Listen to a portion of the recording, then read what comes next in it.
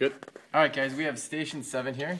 And so there's a couple different pieces. We have a galvanometer, which just basically measures how much electricity is going through this red coil right here. And right now, if you look, it's pretty much on 0. You can see that there's 0 electricity going through this coil.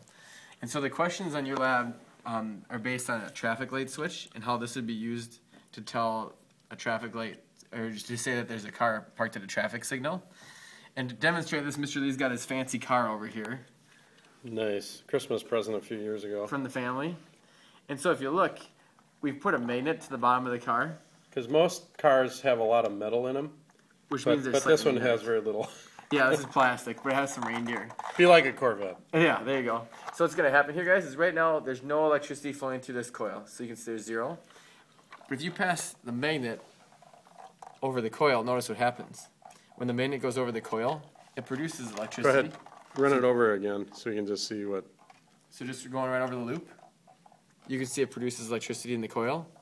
And all of a sudden it says to the traffic light, it says somebody's parked there at the traffic light, so we should start to switch them soon. And Mr. Lee, can you describe if you were actually at a traffic light, what you might see on the ground? Well, on the ground, what they do is they have, they cut a rectangle into the asphalt or into the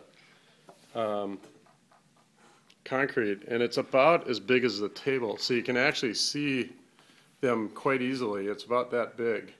And when you come up to it, if you have enough metal in your car, as it goes over, it changes the magnetic field and it induces a current in the coil of wire, and that gets picked up by the traffic light.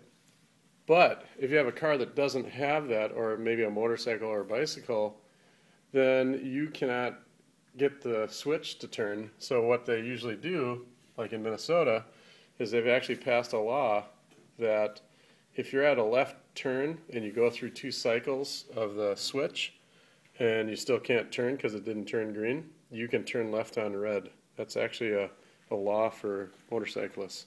Kind of neat. But you have to ride a motorcycle. It can't be like your Yeah, you can't be doing it in a car. Just on a motorcycle. You can't drive a car. Yep.